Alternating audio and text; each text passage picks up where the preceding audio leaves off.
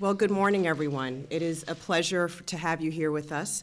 Before I begin, I want to introduce the wonderful people on the stage with me. Obviously, she needs no introduction, the First Lady, Michelle Obama. And then standing to her right, the Secretary of Health and Human Services, Kathleen Sebelius. We also have from the Chairman of the Federal Trade Commission, John Leibowitz, the Director of the Office of Health Reform from the White House, Nancy Ann DeParle. And then to my left, we have the Secretary of Education, Arne Duncan, the Secretary of Housing and Urban Development, Sean Donovan, and the Assistant Secretary from the U.S. Department of Agriculture, Kathleen Merrigan. So I'm really pleased to have them here with us today.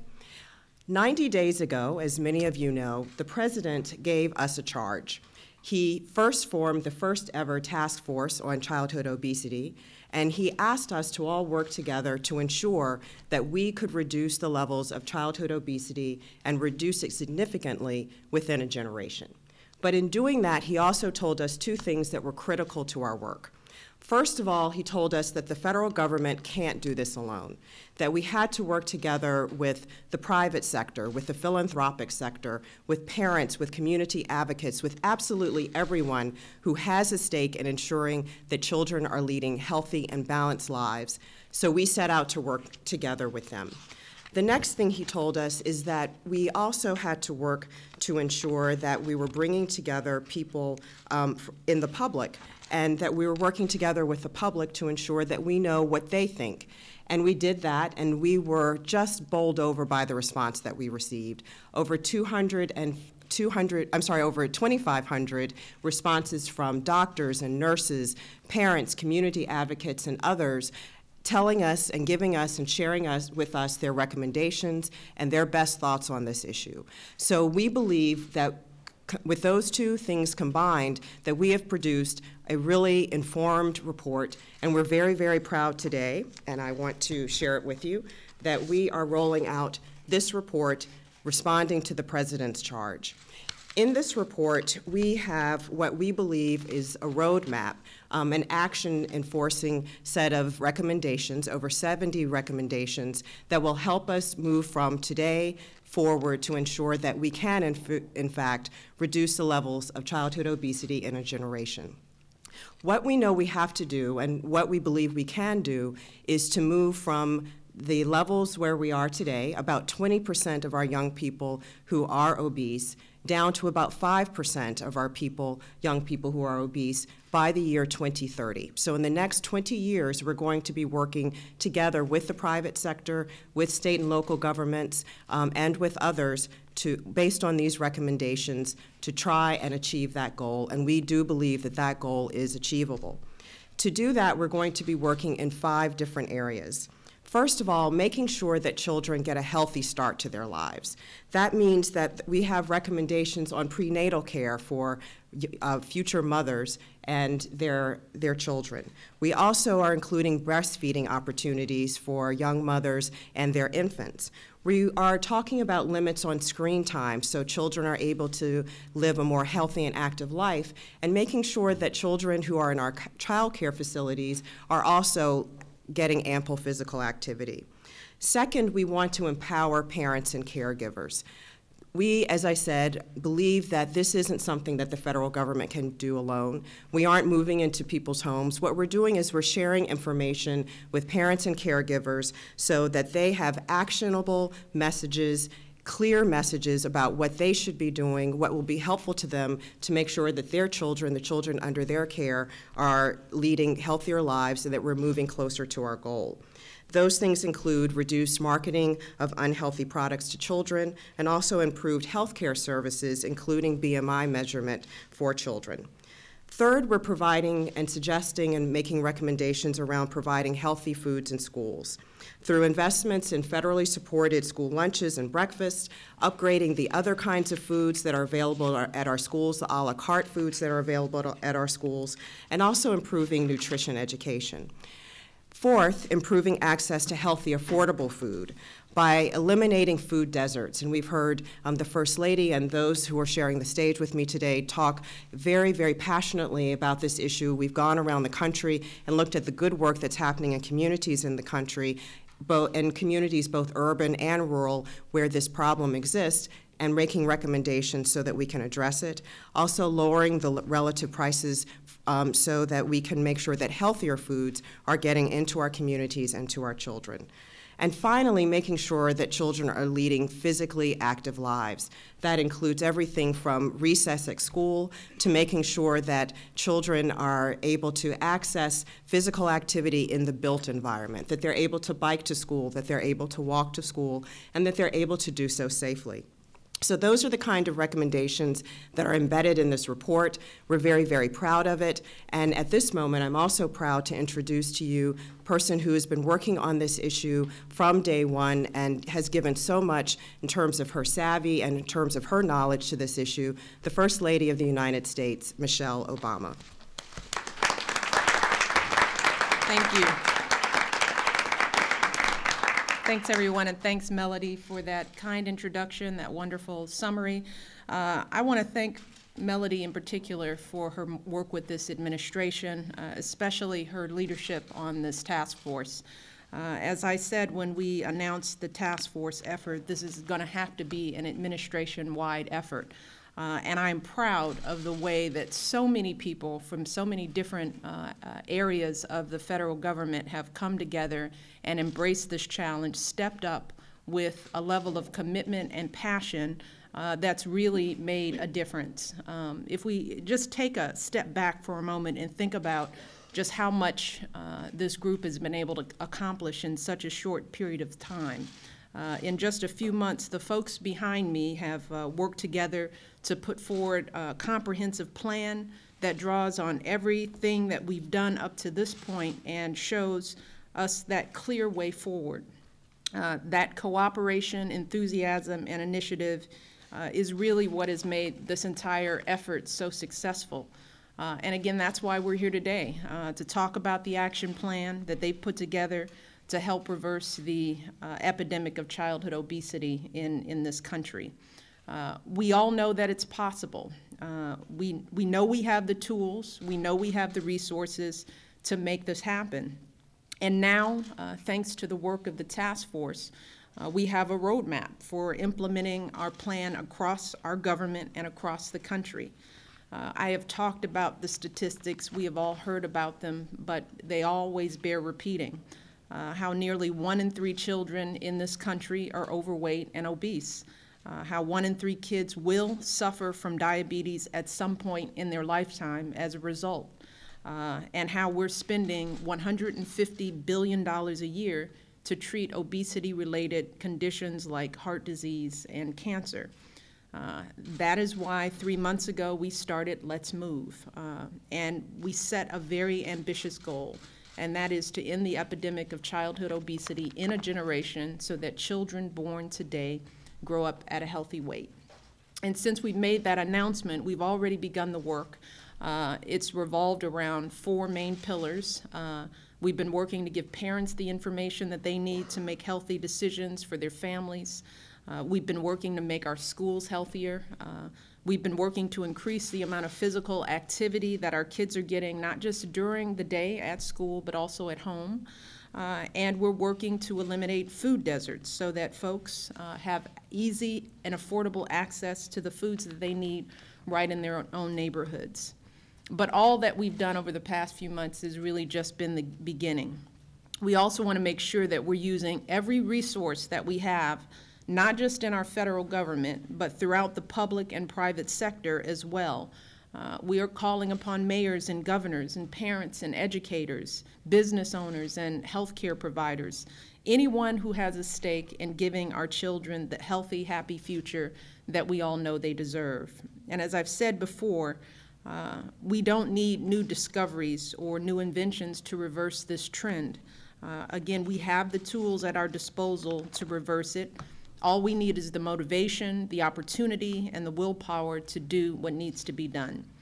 That's why shortly after we started Let's Move, we asked the task force to collect ideas and to put together a roadmap for what we need to do moving forward. But we've also known, as Melody pointed out from the very beginning, that the solution to this epidemic isn't going to come from just Washington alone. Not a single expert that we've consulted has said that having the federal government tell people what to do is the way to solve this. That's why the task force has done such a great job in reaching out to people all across the country for their ideas, as Melody has pointed out. And we've got terrific responses and input, which has really helped to shape this report. Today, the task force has submitted their report outlining important steps that federal agencies and their partners, including businesses and the private sector, will take in the months and years ahead to help keep our children healthy.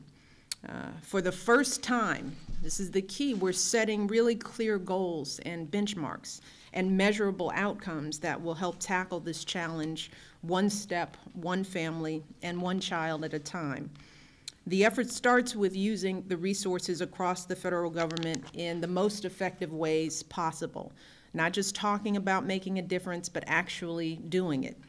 And that's why I am so proud of the folks behind me, because they've really taken the lead and stepped up in their agencies. At the Department of Agriculture, Secretary Vilsack, who couldn't be here today, but Kathleen is leading the way to first reauthorize the Child Nutrition Act, to get healthier foods in our schools and to make sure that everyone in this country has access to healthy, affordable foods in their neighborhoods. At the Department of Health and Human Services, Secretary Sebelius is working to provide mothers with better prenatal care and to give parents and caregivers the information they need to make healthy decisions for their families. At the Department of Education, Secretary Duncan is working to expand opportunities for physical activity in schools and helping our children learn how to make healthy choices for themselves.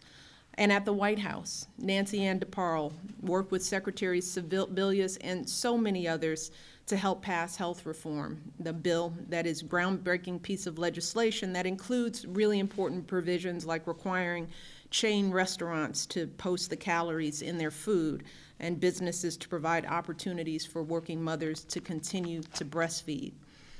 This report also contains these steps, but many others, more than 70, as Melody pointed out, including measurable benchmarks for tracking the progress. So if we do our jobs and if we meet the goals we've set, we will reverse a 30-year trend and solve the problem of childhood obesity in America.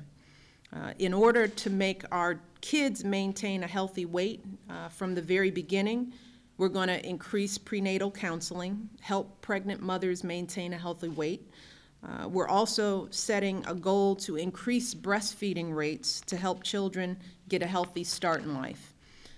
To encourage children to eat healthier, we're setting a goal to increase the amount of fruits that children consume to 75% of the recommended level by 2015.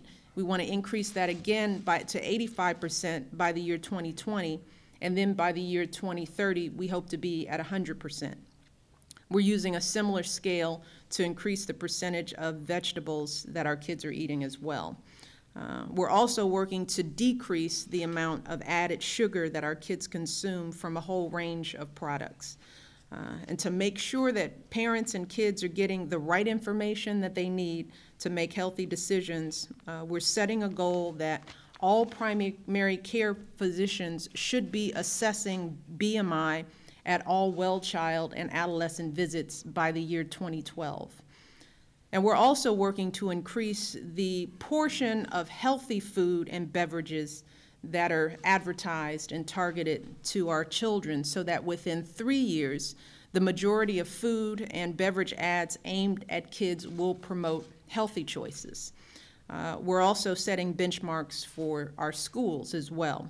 We'll be working, as I've said many times over the months, to double the number of schools that meet the Healthier U.S. School challenge by the year 2011.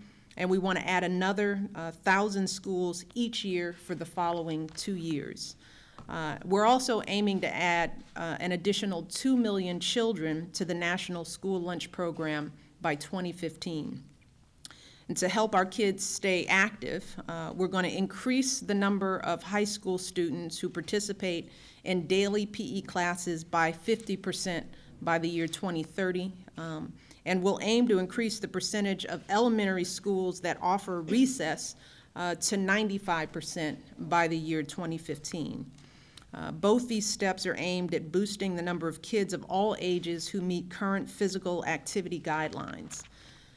To make it easier for parents to put healthy food on the table, we're going to keep track of the low-income areas where residents live more than a mile from a supermarket or large grocery store, and for rural areas, we're tracking those that are more than 10 miles away. And we'll set a goal of eliminating all those food deserts within 7 years. And to make it easier for kids to walk to school, we're aiming to increase the percentage of school-age children who take safe walking and biking trips to school by 50% in the next 5 years. In the end, that's why this report and this task force are so important. We all know the dangers of childhood obesity and the toll that it takes on our children, our families, and our country. We know the steps that we need to take to reverse the trend. Through Let's Move, we've already started making some progress. We've gotten wonderful support from all sectors of our country. And now with this report, we have a very solid roadmap that we need to make these goals real to solve this problem within a generation. Now we just need to follow through with the plan. We just need everyone to do their part. And it's going to take everyone. No one gets off the hook on this one, from governments to schools, corporations to nonprofits, all the way down to families sitting around their dinner table. And the one thing that I can promise is that as First Lady, I'm going to continue to do everything that I can to focus my energy to keep this issue at the forefront of the discussion in this society, so that we ensure that our children can have the healthy lives and the bright futures that they deserve. So I am grateful to everyone here, not just members on stage, but people in the media who have really done an outstanding job to continue to keep this issue at the forefront. We're going to keep needing to have this conversation. Our work has just begun.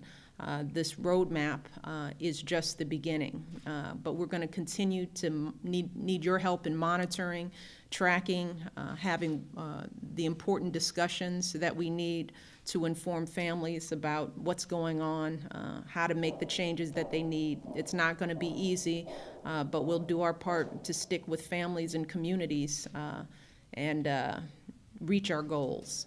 So I want to thank you all for the support you've lended this effort. I'm very proud of our federal agencies, all our secretaries and our agency heads. Every single one of them has shown a passion. They've seen around the country that we're poised to make a difference in this country, that people are ready for this change. So with that, I'll again thank Melody for her work in leading this very efficient and effective effort. And then we'll open it up. These secretaries will answer questions. I will leave, but they're very competent to get that done. So thank you all. Thank you, guys. Thank you.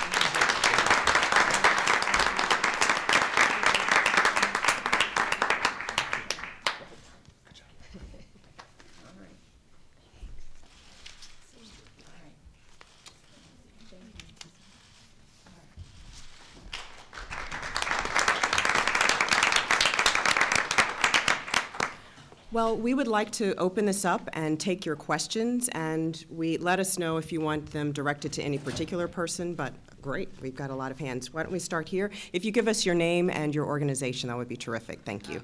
Toby Zakaria with Reuters. There's a mention in the recommendations about a higher tax on sugary drinks. I wanted to get more information on that and how you would propose to implement such a thing, and whether you think you could actually get something like that through Congress. Sure. I don't know if there's someone. I'm happy to answer. Go ahead. I think the reference to the tax is a reference to what is going on in some states and localities around the country. There is no proposal for a federal tax on sugar, but it is a strategy that is in place in some communities and that others are taking a strong look at, because it does correlate to a lower use. So I think the reference is more that this is one of the efforts underway right now in communities, and it may be a strategy that others want to deploy, but there's no recommendation for a federal tax. Next question? Here. Yes, I'd like to direct this question to Deputy, excuse me. Jerry Hagstrom from National Journal's Congress Daily. I'd like to address this question to Deputy Secretary Merrigan. I noticed that one of the recommendations, or actually the actions that you have planned, is to update the dietary guidelines and the food pyramid. And the question I have is whether that is on a speeded up schedule compared with the way that they are. I think they're normally done every few years. I'm just wondering how soon you'll be doing that. Thanks, Jerry, for that question. The process has been underway now for nearly a year. We have a committee of experts working on that, and we are very close to a first release for people to get into the weeds and figure out how they feel about it. So it's been ongoing for a while, and is married up to the larger effort. Great. Next question? Yes, here. I'd like to know about the school lunch program with the particularly the a la carte items served in school. Will there be any outright ban on some of the more nutritionally questionable foods served? How deep will the regulation go? Okay.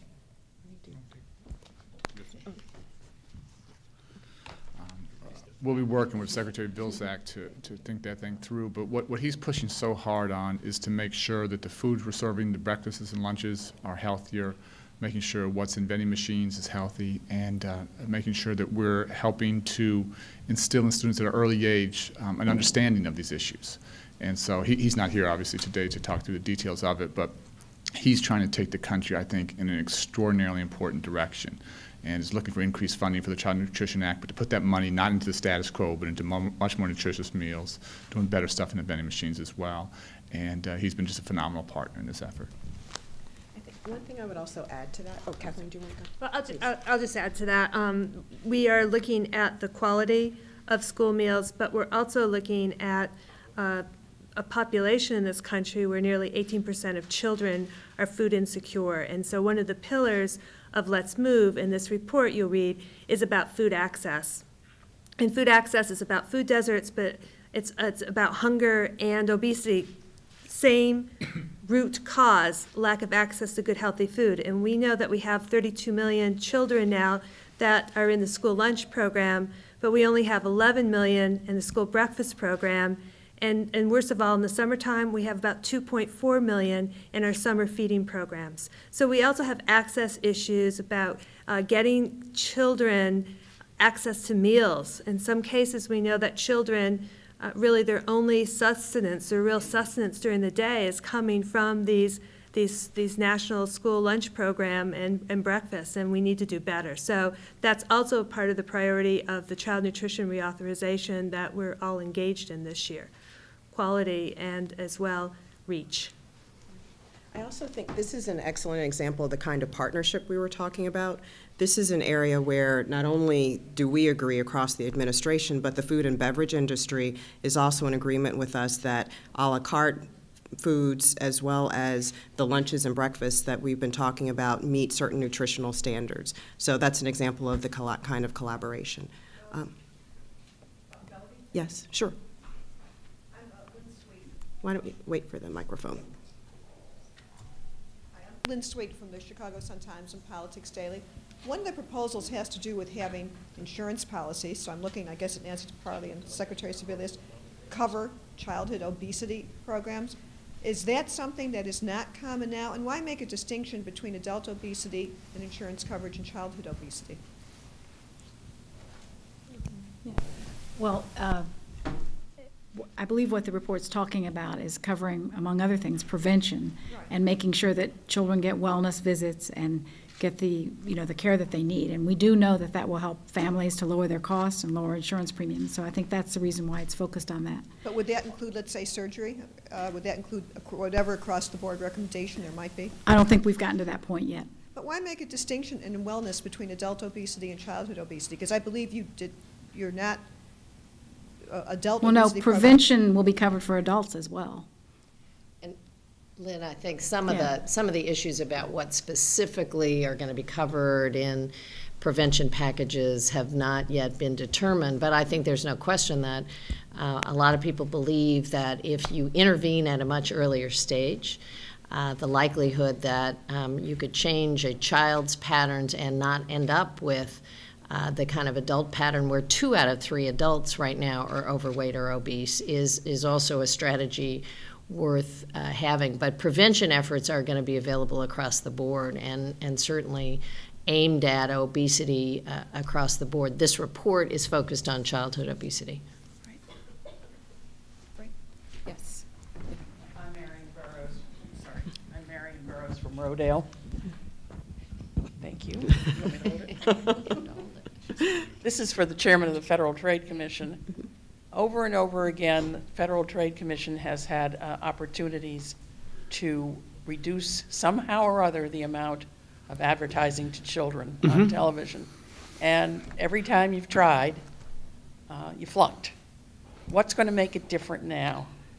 Well, I think we've been working on this. Well, you're right. I mean, if you go back to the 1970s and the late 1970s and the early 1980s, there was an effort to sort of regulate food marketing to kids. I think one thing that makes a difference now is, first of all, this is a really multifaceted approach, involving a lot of different agencies, a lot of different things that will help reduce obesity, particularly childhood obesity. For our agency, I think we are working fairly cooperatively with food marketing companies, and that's a good thing. As you may know, in 2005, we subpoenaed 44 major food marketing companies, fast food companies, and we asked them to make commitments to market only healthier foods to kids. Although they haven't done quite as much as we might like, or as fast as we like, we did get some commendable progress. Now we're going back into the field, and we're going to see, we're going to go back and send subpoenas back to all of these companies, which we can do to look at an industry, and we'll find out whether they're honoring their commitments and whether we can make them do more. Sorry, but we already know that they are not honoring their commitments enough to have made any difference. Well, I don't want to prejudge, but we have seen, to some extent, marketing of healthier foods to kids. But I agree with you, more needs to be done. But I also think that a regulatory approach is certainly not where we want to start. So. Why? I mean, there won't be any teeth in it if there's no regulatory approach. Right. Well, can we come back? Yeah, sure. Well, I think you try to start by pushing self-regulation, by using your bully pulpit, which the First Lady is doing and we're trying to do in our own small way, by commending the companies that are really stepping up to the plate and, sometimes shaming companies that aren't doing enough. But, we're in danger of becoming a nation, as we all know, a nation of corpulent Americans. Nobody wants to see that. And we're going to work really, really hard. I think regulation is the last thing you want to do. And there are also important First Amendment concerns. If we tried to regulate what foods could be marketed, I think that would be a matter that would be in litigation for quite some time. We don't have the authority to do that, by the way, because Congress in the 1970s, as a result of the efforts then, took away our authority to engage in food marketing regulations, so certain types of food marketing regulations. We're going to keep on working on it, and we like this approach that's sort of collective and multifaceted. Thanks, John. I'm sorry.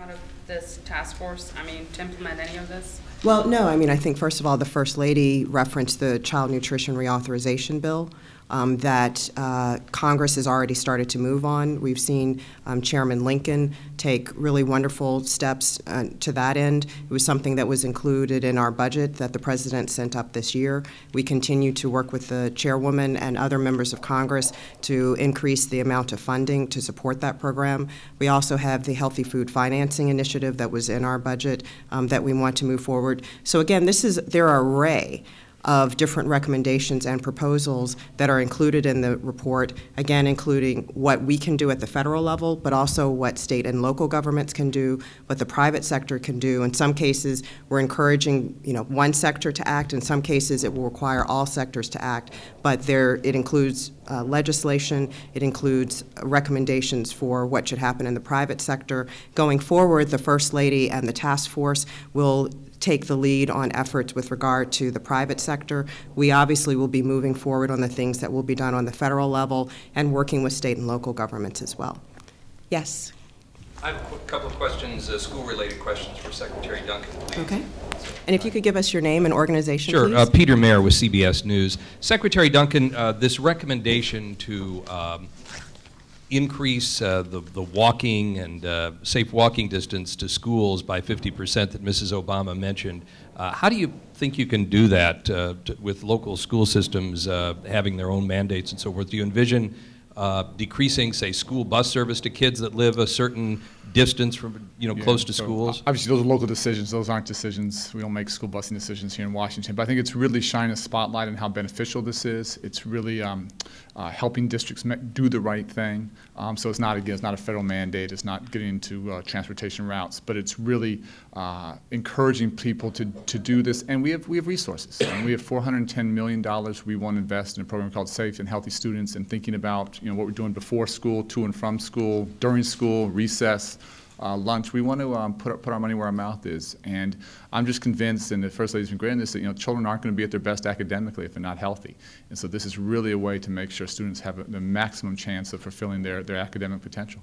And as we approach what in many areas is the end of the school year, the question for you or anyone else up there, to what extent are you concerned that the effort to have good nutrition for so many kids who can only rely on school lunches and school breakfast for their daily nutrition is going to just collapse every year at this time? No, that's a real concern, and we can talk it through, but I think the summer feeding program is a big deal, and maybe we're going to walk through what the plans are for the summer. But yeah, that's something I worry about a lot of students, whether it's over the summer or even over the weekends, who are really struggling to get food and quality food at home. That's a big challenge. You want to walk through the summer feeding program?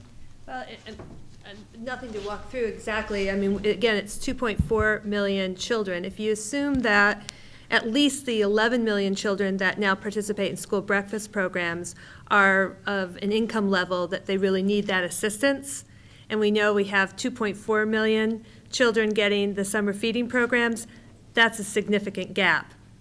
We also know that only 88,000 of the 100,000 schools that have a school lunch program in place offer the breakfast program. So 11 million is probably not the whole of it. And so we do have a significant gap. And again, this is a very important issue that we're discussing in the context of the Child Nutrition Reauthorization legislation effort. To underscore what Melody said, the President's FY11 budget proposal that went up to Capitol Hill put forth $1 billion a year to support the child nutrition reauthorization. That's what we feel we need. Congress is struggling to find those dollars, but I think we all agree it's an extremely important effort, and we're hoping that we can go beyond what the Senate bill has done. It's a great start. It's a $4.5 billion effort, but we believe we need a $10 billion bill. You asked a little bit about kids walking to school. Obviously, the schools are a piece of it, but the surrounding neighborhoods, if they're not designed in a way that allows for many communities without even sidewalks, much less bike paths or other ways for kids to get to school. So there's a range of ways in the recommendations that HUD, also working with the Department of Transportation and the Department of Justice, will be working to ensure that we have opportunities for kids to walk to school, whether that's when we're redeveloping a community through, say, a Hope 6, a public housing community, making sure that we have sidewalks that are incorporated. Often, if you look at the older designs of public housing, you don't have what we call eyes on the street, and so we've been incorporated front porches and a range of features to those developments that make them safer, and coordinated with local police departments to ensure that there are pathways to school that are there. Then more broadly, whether it's through regional funding, our community development block grant funding, or other sources, we've developed a set of livability principles. We funded $100 million in regional planning grants in our last budget that are helping communities develop standards, best practices for, and actually funding the planning work to incorporate sidewalks, bike paths, and a range of other features that will make it possible for kids who are interested in walking to school to be able to do that. Yes, right on the front row. You have a microphone. Sorry about that. Thank you. Steve Koff, Cleveland Plain Dealer. I wanted to ask you about the concept of food deserts and the Healthy Food Financing Initiative. Presumably you've talked with supermarket CEOs and executives. I'd like to know what they tell you is the reason that they do not locate in neighborhoods with a lot of population density, but that do have the food deserts.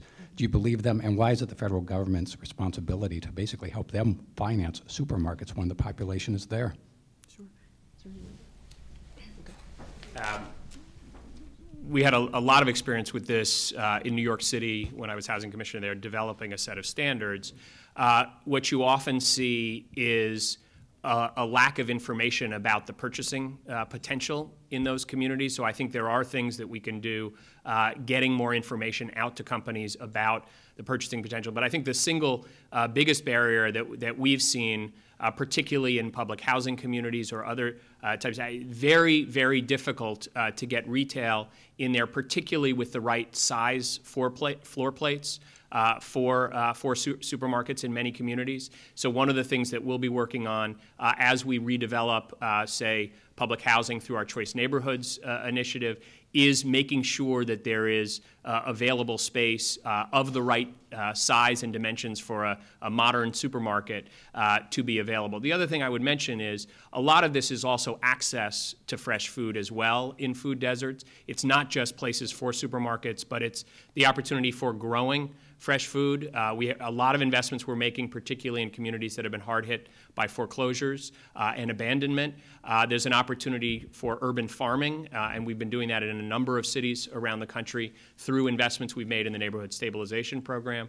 I think another opportunity is the connections. We've been working with the Department of Agriculture to do food systems planning that allows connections to be made with those neighborhoods to surrounding farmers within the metropolitan area to set up whether it's farm markets in those communities, and even to grow foods within a public housing development. There's nothing like the experience of a young child growing vegetables and understanding the connection between healthy foods and seeing it before their very eyes. And so we've worked a lot, just like the White House Garden does that, in public housing in other communities to make sure that we have land available for those kinds of gardens.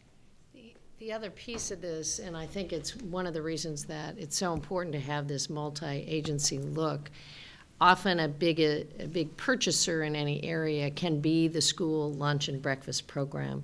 So changing the school guidelines, driving the opportunity to purchase more local fruits and vegetables then creates a demand that may or may not be on the radar screen right now for grocers, but quickly comes on the radar screen. So you know, as a former governor, we saw this in communities. It's ironic in a very rural breadbasket state that we had food deserts, but there were areas where it was tough to get a grocery store to come in with a full range of produce until you actually engaged one of the local institutions to be a major purchaser, and then that stream of revenue was pretty apparent. So having the Department of Agriculture keyed in with the housing, with others, I think can create some financing incentives that may or may not be readily apparent right now.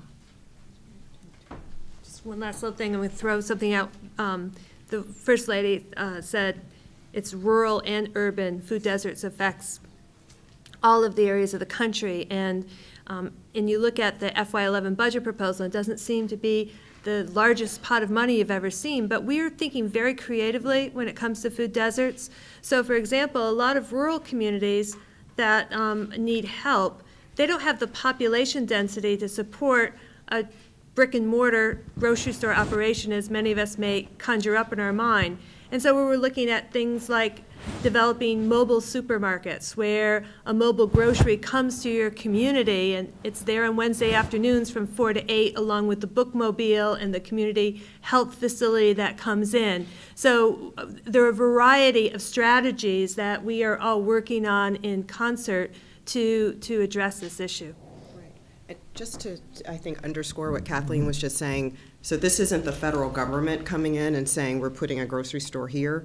This is the federal government trying to also leverage private dollars to serve as an incentive to come up with really ingenious and creative ideas to bring fresh foods and access to fresh foods and vegetables to communities that don't have them. And we've seen this work very, very successfully. One of the most successful communities that some of us have visited was in Philadelphia, so that's, I think, a shining example of one place where this can happen quite well. Why don't we, I'm sorry, who said follow-up? Okay, go ahead.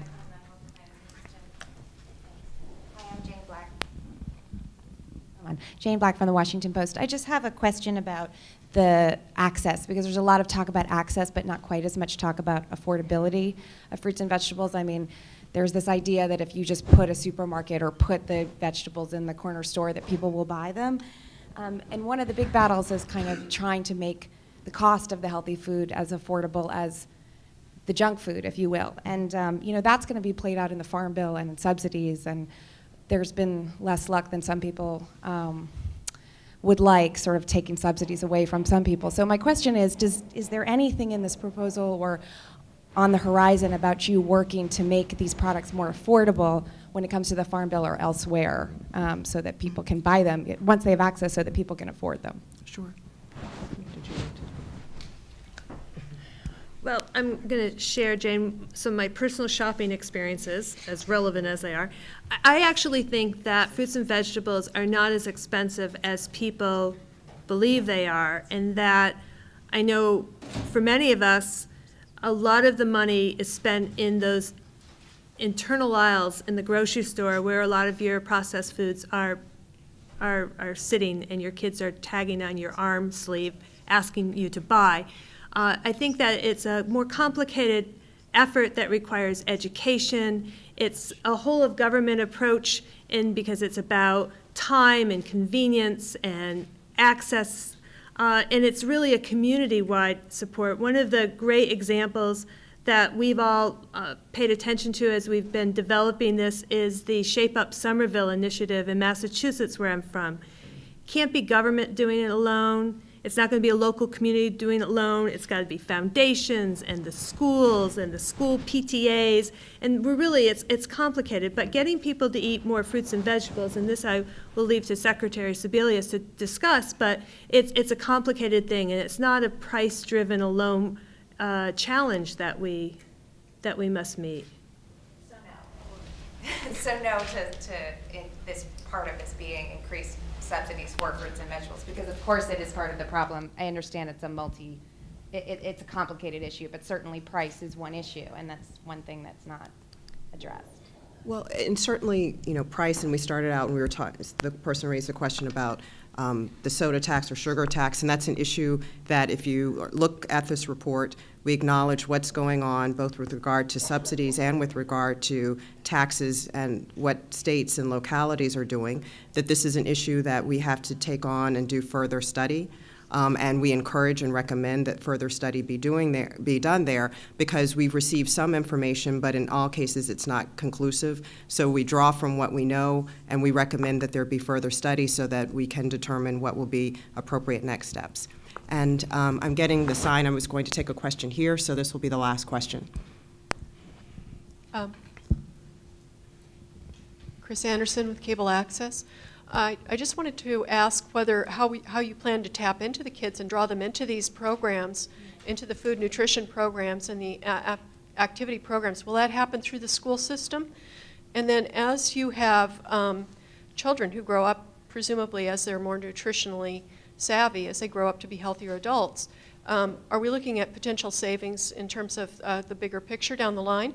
Is that part of what the thinking is also? Sure. Well, I think taking your question in reverse, I mean, we know that we spend about $150 billion annually on diseases related to obesity. So diabetes, heart disease, et cetera. So it's critical, and I think one of my colleagues said this at the top of this event, that we take this issue on now so that we aren't addressing these issues in the future. It's critical, obviously, as a cost issue, but also from a health and moral standpoint. We want our children to grow up healthy and secure and more physically fit. Related to that and the fitness issues, certainly the schools are an excellent place for us to engage.